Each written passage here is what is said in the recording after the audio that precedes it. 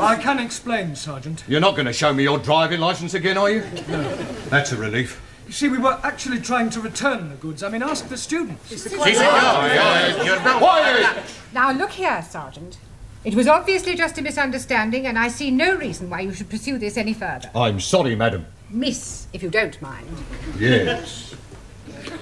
Well, I'm afraid I shall have to make a report out on this affair. Oh, look, couldn't you just forget it ever happened? No. Well, I'm sure your police charity fund wouldn't say no to another contribution, Sergeant. Well, we're always grateful for anything, sir. Shall we say another £5? That's very generous of you. Yeah, right. Right, come along, everybody.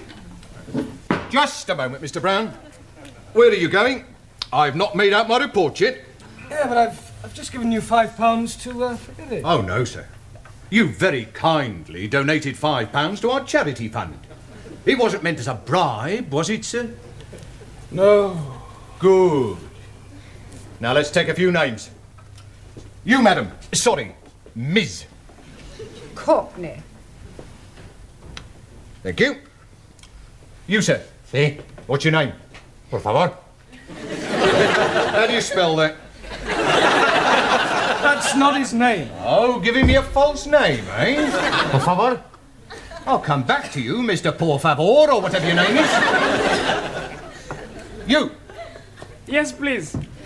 What is your name?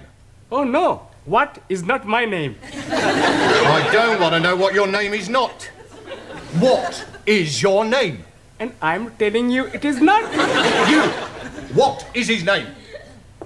9. Aha. Now we're getting somewhere. Mr. 9. That is not his name. You just said it was. You ask me if his name is what, and I tell you 9. What is not his name, but also not 9. Going round the bend. What is his name? Absolutely not. Not what?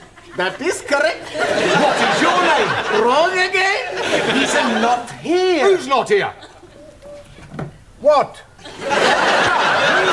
Now, who is not here and what is not here neither? You're all balmy. Mr. Brown, if I promise not to proceed with this report, will you do me a favour? Yes, what is it? Get these crackpots out of here and promise never to bring them back, even if they've committed murder.